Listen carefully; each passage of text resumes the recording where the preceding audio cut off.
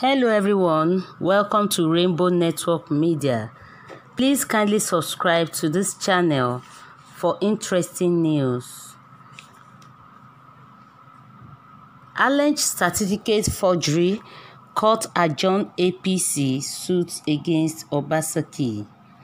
The Federal High Court, Abuja, has adjourned the alleged certificate forgery case of the All Progressive Congress (APC) against Governor Godwin Obaseki of Edo until December 30th.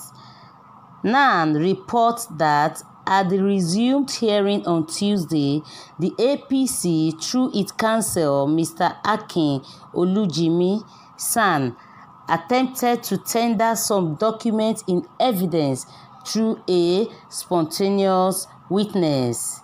The PDP and Obaseki, however, objected to the tendering of the documents on the ground that the process did conform with the law guiding admissibility of documents.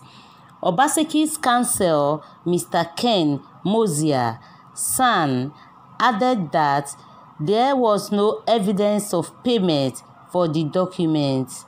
The judge, Justice Ahmed Mohammed, however, admitted the document and INEC Form EC9 in Evidence and Exhibit PL2. Justice Mohammed admitted the document on the ground that it was relevant to the case. Earlier, the judge held that the fact that the process of tendering the document was not properly complied with was not enough reason for it to be rejected. He stated that the way out of the situation was for the witness to be cross-examined by the defendant. According to him, without the Form EC9, the whole case would collapse like a pack of cards. On the issue of payment, the judge also noted that the certified true copy CTC sought to be tendered was brought at the instance of the court as an official body, and as such, the court could not be required to pay for the document. Objection is overruled, he said.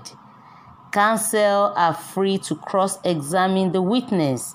The APC then called its third witness, Mr. Emmanuel Balogun, an associate professor in the Department of Economics, University of Lagos, to give his evidence.